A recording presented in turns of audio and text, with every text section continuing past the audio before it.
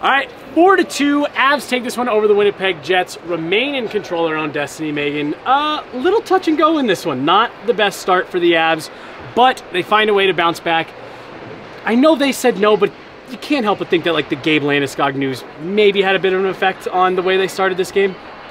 I'm only chuckling a little bit because they did say no, that it didn't have an effect, but it was a good start, and I think part of it too was the depleted Jets roster warranted nothing less. Like, if they had started this period any differently, I would have had a lot of concerns. Yeah, no, it was a bit of a slow go for both teams, really. Just seemed like they were kind of feeling each other out a bit. Like you said, the Jets icing a bunch of AHLers. Eventually, the Avs were able to settle into this one. Dennis Mulligan gets it going. Just kind of a weird middle period there, though, I thought. You have shorthanded goals, you got power plays, and then Mikko Rantanen, I felt really kind of put the Avs back in the driver's seat when he tied it up 2-2, breaking Joe Sakic's record. Again, another thing he downplayed, but Jared Bednar made sure to make up for that after. Significant record to see fall. Absolutely, I think it's a testament to this chapter in Avs history and how it does stand alone as a really prominent one.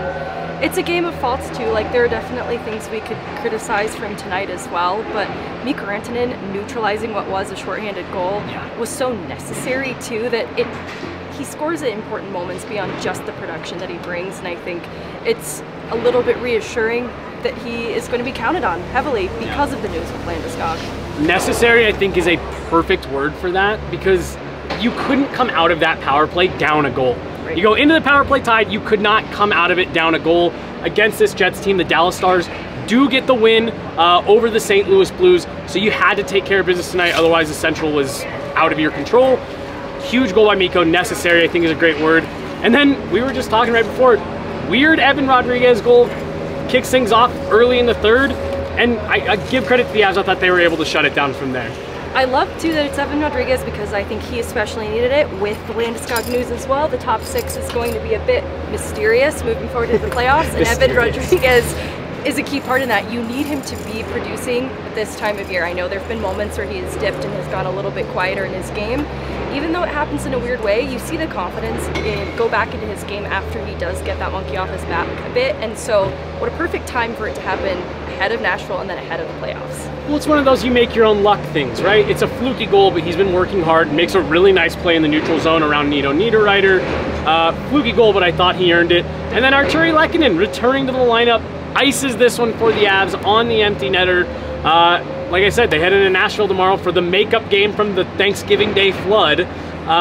In control of their own destiny, a win of any kind, doesn't matter how you get it. If you come away with 2 points, you win the division.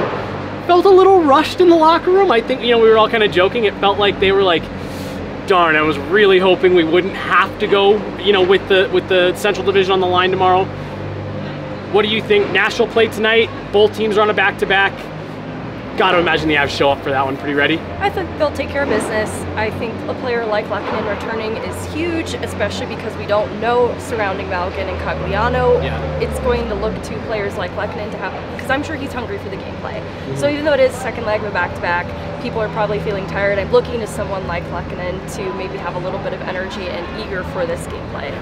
Tough news for the Avs today. Not only is Gabriel Landeskog ruled out for the 2023 playoffs, but as Megan just mentioned, they also lose Andrew Cogliano and Dennis Mulligan in this game to injury. Right now, Jared Bednar is saying no timetable. Andrew Cogliano was spotted on a golf cart in the underbelly of Ball Arena, presumably heading to the X-ray room.